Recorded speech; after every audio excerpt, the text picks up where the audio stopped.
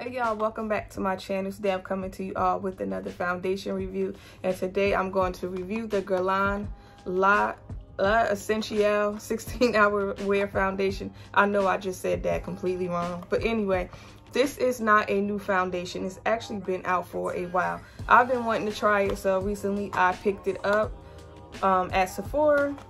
But anyway, let me take it out the box, and this is what it looks like. I heard that this was a really good foundation, and I got the shade 05W.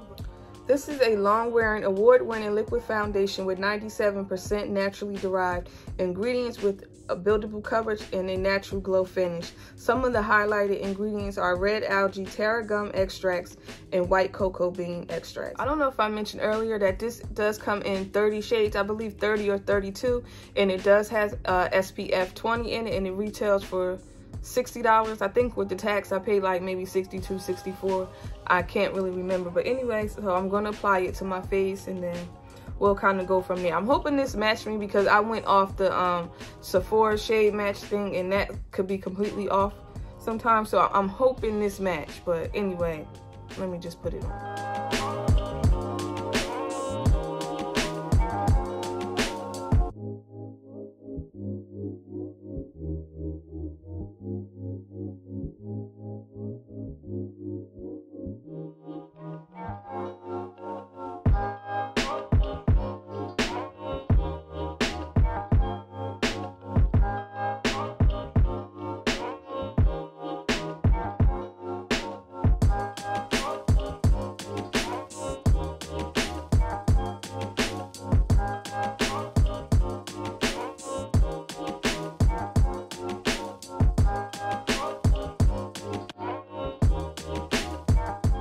Okay, y'all, this is what my face looked like with the foundation on. I think it matched me. I was actually shocked that it matched because I really was not expecting it to match. This is very lightweight. It feels like I have nothing on my face, which is a good thing. I did notice that this does have a slight scent. It kind of smells like perfume a little bit. It doesn't last long, but there is a scent, so I'm just letting you know, just in case you are sensitive to scents. But other than that, oh, this is medium coverage. Is definitely medium. It's not full because I end up going back over with maybe like a pump and a half of foundation to kind of like cover like my dark marks that's right here. So just one pump wasn't able to cover like all my dark marks and different things on my face. So you can say I used about a pump and a half for my entire face. But anyway, I'm going to wear it for a couple hours, and then I'll come back and let y'all know what I think. I'm expecting some shine from this already, being that it claims to be a natural glow foundation.